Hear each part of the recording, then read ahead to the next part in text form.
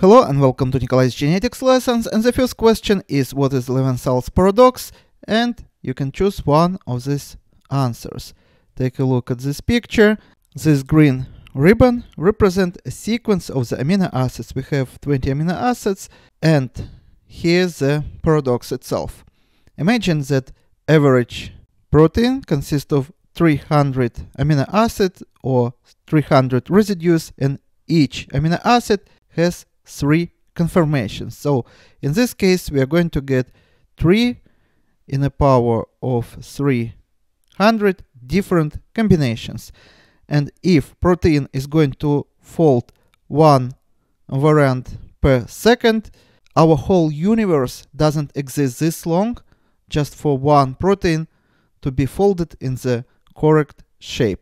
If such folding is going to happen by random, and would take one conformation a second. But on the other hand, all our proteins usually folded under 1 second.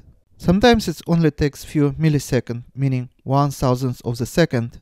At this point you may say, okay, there have to be some rules which guide the folding of the amino acid sequence into a certain protein shape. But actually, the most powerful computers of the world, supercomputers, still cannot predict how protein sequence is going to fold into the protein. And most recent, most advanced computers using artificial intelligence only can predict about 70% correct shape, and in some cases up to 90%. So as you see, this is not this straightforward process. And you also have to understand that in order to compare computer simulation with actual protein form, we first have to obtain actual form of the protein using crystallography method, which is a very complicated process. And by now we just defined shape of just small fraction of the proteins that our organisms produce. And we produce over 100,000 different proteins, and the aggregation, those we have only about 23,000 genes, but due to alternative splicing we can get this number of proteins that substantially exceeds number of genes. And of course you should understand that in order to refine the process of simulation of protein folding, we should have this final form first, then we can compare how well our computers predict this form. So when we have unknown sequence of the protein, our computers would be better able to predict its folding.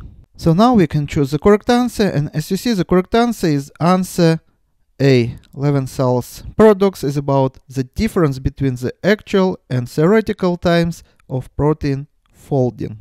And second question, what is the DNA synthesis using a RNA template called? And you have to choose again one of these answers. Take a look, here is a double-stranded DNA, and one of the strand is going to be template strand of the DNA in order to make messenger RNA. And then messenger RNA would be used in order to produce protein. This is how it's usually done, but sometimes we have such viruses, which we call retroviruses. When they enter our cells, they enter in the form of messenger RNA.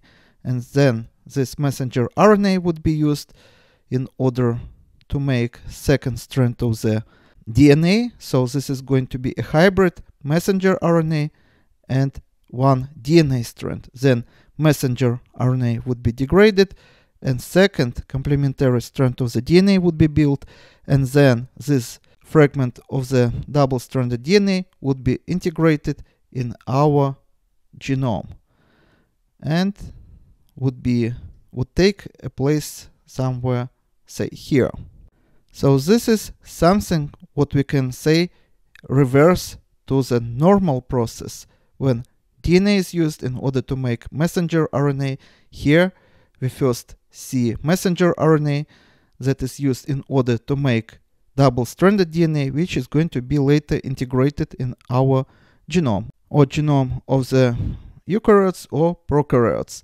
And this process is possible because retroviruses bring with them enzymes which are called reverse transcriptase, and the whole process is called reverse transcription. And as you see, this is answer B.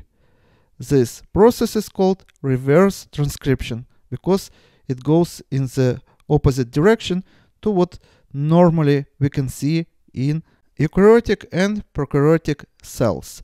And this is all for today. Thank you for attention. Please subscribe for my new videos that I post almost every day, and see you in the next video. Goodbye.